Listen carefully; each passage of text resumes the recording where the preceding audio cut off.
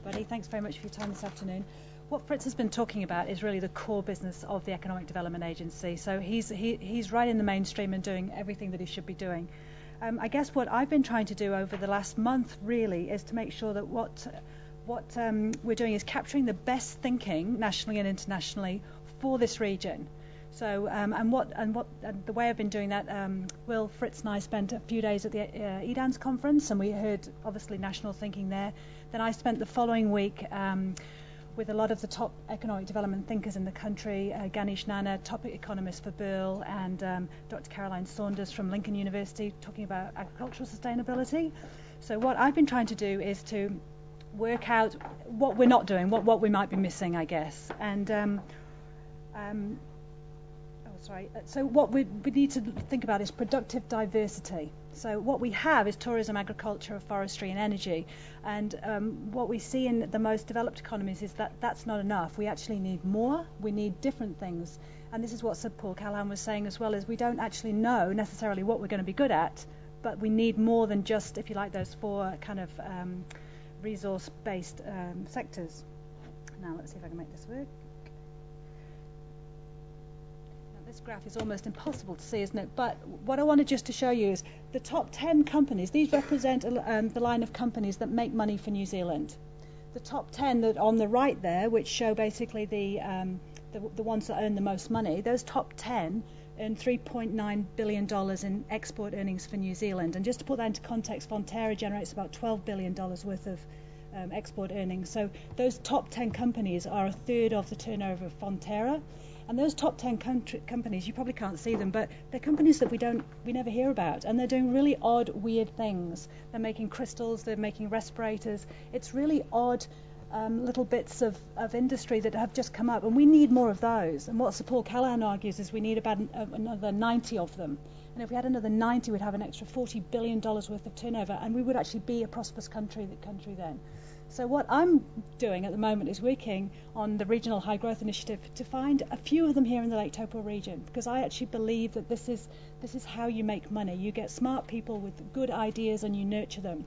What's really interesting in the research as well is we want those top 10 at the right side making all the money, but you can't actually get them without the 1,000 that sit beneath them. So you have to actually cultivate a wide base of entrepreneurs before you find your top 10. So unfortunately, it would be great if we could just walk out and pick the winner, but we can't. We actually have to nurture sort of the entire sector. And so that's what I'm working on in a kind of a small way here in the Lake Taupo region. And this is just really following on from what Fritz was saying earlier. So roughly, tourism generates about $80,000 per person. Fonterra generates about $350,000 per person, and we think, wow, Fonterra, that's fantastic, $350,000 per person. But if we look at these businesses, which again is pretty hard to see, but so these are some international businesses. So for example, Apple generates $1.3 million per person. If we look at Fisher and Paykel Healthcare down the bottom there, they're doing about $232,000 a person, which is great, but they're right down at the bottom of this list. So as New Zealanders and as people from the Lake Taupo region, we have to be thinking in terms of generating more revenue per person. We have to have high value jobs. And to do that, we have to seek this productive diversity.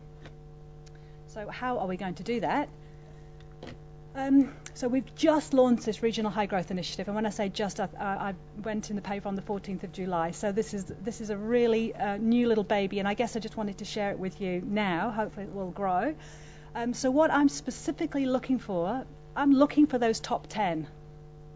But the reality is we're going to have to grow quite a few before we find our winners, I guess is fair to say. So at the moment we're actively seeking those entrepreneurials, and I'm asking them 3 questions before I'll take them into the initiative essentially. The first question is it scalable? Is your product scalable? And by that I mean we can make 1, but can we also make 1,000? Can we also make 1,000,000? Can we do it here in the Lake Taupo region? Can we export it? So I'm looking for scalability. I'm looking for exportability. So, is it something that the world actually wants from us? And does it provide high value jobs? And the businesses that I'm looking at so far, and just to give you a very quick update, 8 businesses have come forward so far. And of those, 5 are scalable and 6 are exportable. And there's a few that, don't meet that criteria, but they are actually there. And strangely, of the 8 that have come forward, 6 are in manufacturing. one is in tourism and one is in service delivery. So actually there are manufacturers out there, and they do want to help. They do want help, and they do, they want to come forward. So I think we just need to keep looking. Let's talk to that last one.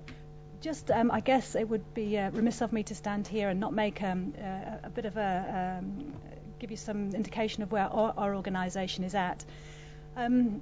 As Fritz has already said, tourism is vital for our economy here in the Lake Taupo region. It's vital because it provides work, and I think it's also vital because it's the face of our community. So when people look at Taupo, they see us through the eyes of tourism, and I'm here because of the tourism industry. I came here as a backpacker. I got a job at Taupo Bungee. I own a tourism business right now, so it's an important part of our economy. But it doesn't make us wealthy. It doesn't make us rich, either as a community or as a country. So what we have to do is to get a balance in that. And I just would like to, I guess, say to you guys, we're putting a lot of money into tourism as a community. So DGLT gets a substantial budget, and EGLT does not. And I guess what I'd like to say, I would like to ask you to invest in making us richer. Fritz, would you like to just finish this as off? Thank you, Sue. I'm just going to finish up. I guess I talked about this one briefly last time, but this model works really, really well. Having all the agencies in one building is just an absolute dream, because people wander in through one door and they pretty much get shunted along the way now. Like, we have people coming in saying, well, I need some business assistance. What do you do? Well, I do events. We say, well, hang on, Nick Reeder's right over there, and maybe you need to talk to Kylie, and then come and see me and we'll help you there. So that's really, really working very well.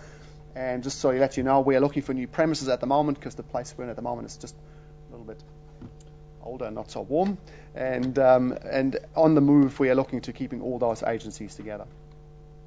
That's pretty much us from us, and thank you for your time. And if you have any questions, now's probably a good time. Okay, well, thank you very much, Sue and Fritz, and I'll open it up to the floor for questions, I guess, of either of you. So, councillors, very exciting. Where Enterprise Great Lake Taupo is taking our district, I believe. So I know there's probably everybody would like to compliment you all, but is there any questions from anybody or anything that needs some more explanation? Councillor Mincher. That's brilliant, both of you, fantastic. And so for a shop front, would you be looking at like floor space, CBD sort of thing, where you're accessible on the ground floor to so people know where you are a bit more, or not? Because of Town Centre Taupo, their mandate is that they have to be in a CBD. That's our only drawback. So we cannot afford bottom floor rent. So it's got to be somewhere upstairs. So we're having a look around at the moment. But worst case scenario, we'll stay where we are. Obviously, it'd be lovely to get a better shop front for those agencies. Good to see you on the ground floor somewhere, quite frankly, because I think it's a very integral business to have in our CBD, and I don't know whether upstairs would work too well in that sort of situation, but not for me to say. But yeah, well, I'm very excited by what you've done, and you too, Sue. Both of you, it's really tracking along quite well, and we're getting a lot of positive feedback. So I think the sky is the limit in Taupo, my personal opinion, and we have that geothermal resource here. We're close to the Napier and Tauranga ports, so transport logistics should be right up the front of the queue, I would think. But anything further from anybody? Yeah, I did watch that YouTube video, and very, very interesting. Thank you. I mean, it opened up a whole lot of things that I didn't know. So your last question, Sue, I think it is quite relevant that we do look at that. I guess just to reiterate as well, I guess our budget at the moment allows us to pay my wages and but to actually do anything, we don't have any money left to do anything. It's pretty much begging, borrowing, stealing at the moment. And I have to say, industry is really stepping up and helping us out, and it's been good. Well, it's a matter of teamwork, and we are going into the LTP process shortly, so I guess we'll be seeing you back in here. Well, every 6 months. No doubt of that. Councillor Henderson. I just wanted to add, congratulations on what I think is a good job that you're doing, and in particular to say thanks to Fritz for the effort personally that he's put in down the bottom end of the lake. I know it's really appreciated, and he's correct when he says that people see it and recognise it as being a great step up when compared to what's been done down there previously. So it's appreciated. Thank you, Rob. Sorry. Yeah, Councillor Mayor, Downer. just one other thing too. I think it's great that all these organisations are coming together and, are all open and vibrant together, because that's one of the things that, always scratched my head when I first got into the local government is, all these different organisations, and it's great to see, the collaboration of all those groups together. So well done to that, you and your team too, Fritz, and everyone else in those different ones. Thank you. And I think it's just getting them around the table and getting them to talk to each other. And we've got sort of quite defined areas that we know work in. So if someone steps up to me and says, this is what I want, I go, sorry, not me, there. So rather than duplicating and doing it again, it just doesn't make any sense. That's why we're quite focused on where we want to be. Okay, well, on behalf of all the councillors here, thank you very, very much to both of you. A brilliant presentation, and a lot of good ideas coming in there. So I would ask someone to move the suggested resolution that's on your page 1, that the information be received, and the representatives of Enterprise Great Lake Taupo Trust be thanked for their presentation. Move Councillor Downard, second to Councillor Kirk, all in favour.